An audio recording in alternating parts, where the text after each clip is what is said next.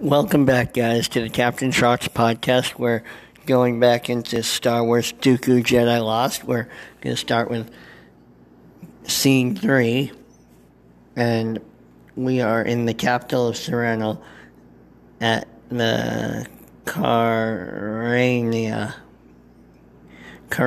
capital of Sereno. Alright. Atmosphere. As Dooku talks, we hear the sounds of a grand celebration behind the narration. Music playing, crowds bustling, demonstrations being made. Think of it as a trade fair for the Outer Rim. Dooku. Sereno was hosting a showcase for the galaxy, an opportunity for the planets of the Outer Rim to demonstrate what they could bring to the ever-growing Republic. Merchants and traders flocked here to wander the pavilions and gawp at the demonstrations. There were ship makers, weaponsmiths, droid manufacturers, and agri-farmers, Ventress, and Jedi? The council had debated the wisdom of sending initiates to such an event, but it had been argued that the celebration was too good an opportunity to miss, a once-in-a-lifetime opportunity for the young Jedi in training to observe the galaxy they had pledged their lives to protect. What better way could there be for a young Jedi in waiting to understand the galaxy they would serve, but to see it with their own eyes, which were overeager? Saiful Dyas.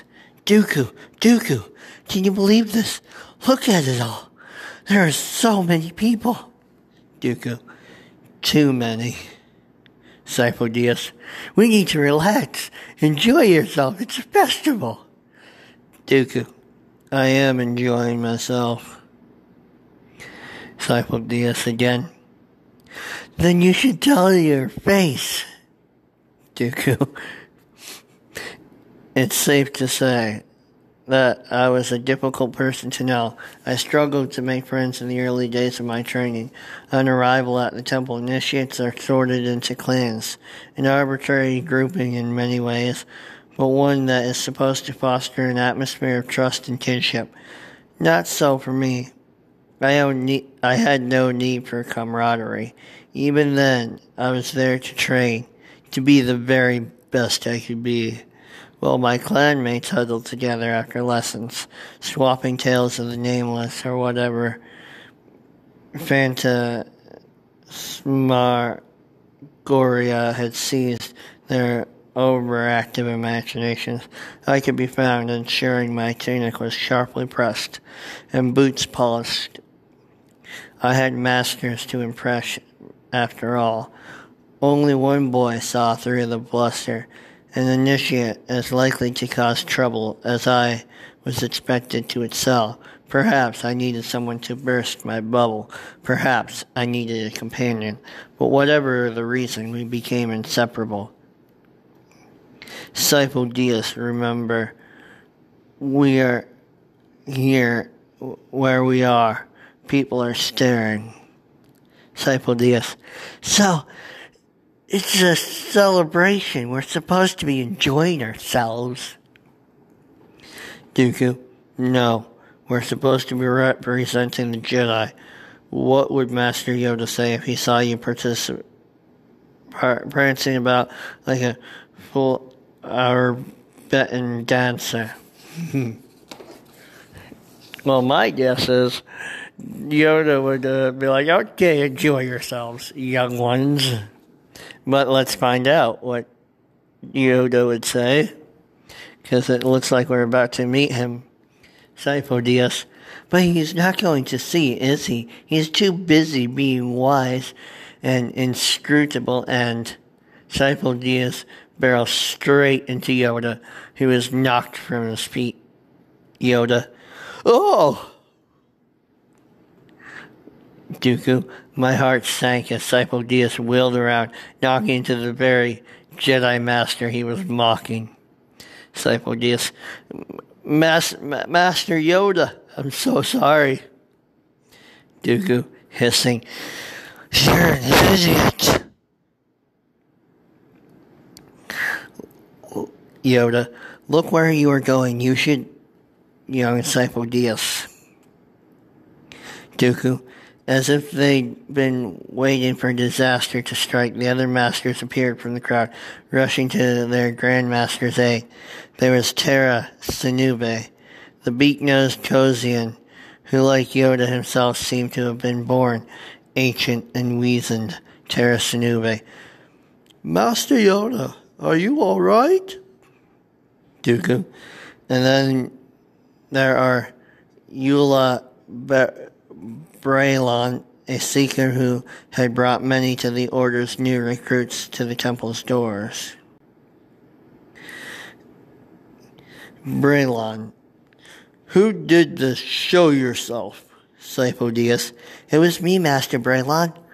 I just got so excited with all the lights and the sounds and Braylon.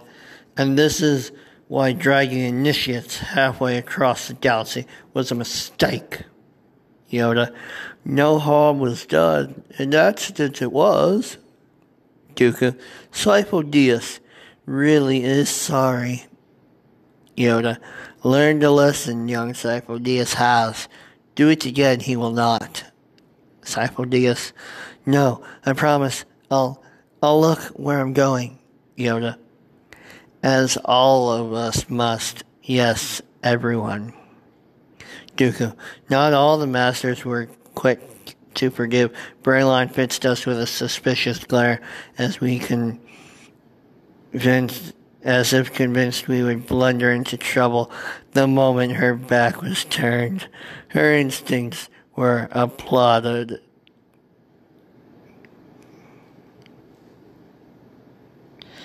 Braylon.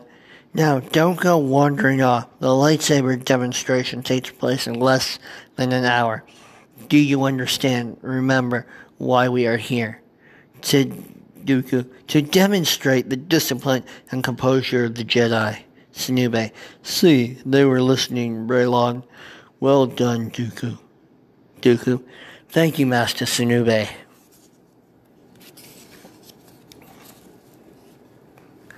Dooku. We waited solemnly as the masters headed back to the stage where the demonstrations would be given. It was only when they were out of sight that I punched Cypodius sharply in the arm. Cypodius.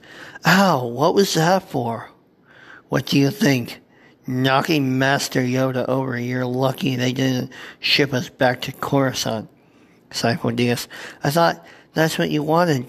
Come on, Dooku. Don't call me that. Cypodius. Why not? It's your name.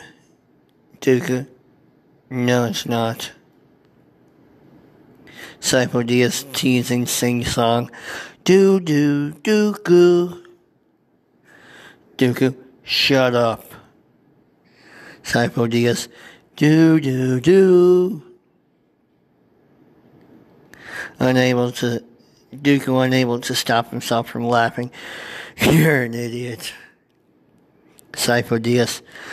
And you're home. This is Sereno, Dooku. How many initiates get to visit where they were born? Aerith, 12 years old, approaching. What was that, Cypodius? This is where his eminence comes from. Dooku. Oh, nice work, sigh. Dooku.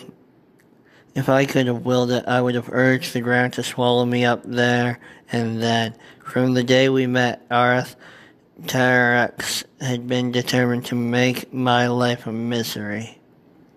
He seemed to take offense at everything I did, the way I walked, the way I talked, and most important, the way I acted in his pitiful attempts to succeed in each and every one of our classes together. Jedi are trained to suppress our emotions, but even then, Aerith, he was jealous of me, and for good reason. Leave us alone, Aerith, Cyclodius says. We weren't talking to you, Aerith. Is this really your home, Dooku? Dooku. No, my home is the temple, just like you. Cyclodius. Soto. More's the pity. Aerith. What was that? Cyclodius. Nothing, Aerith.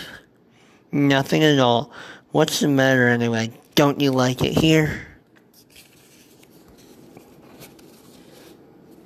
Aerith. Are you kidding? It's a dump.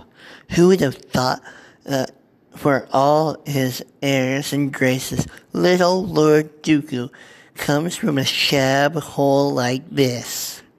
Dooku. I'm warning you, Aerith.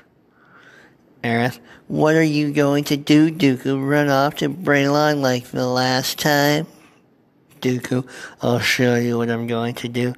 Dooku goes to shove Aerith, but Cyclodius stops him. Cyclodius. Whoa, whoa, whoa. Discipline and composure, remember. Discipline and composure. Aerith walking off. Good luck with that. See you at the demonstration, Your Highness. Dooku.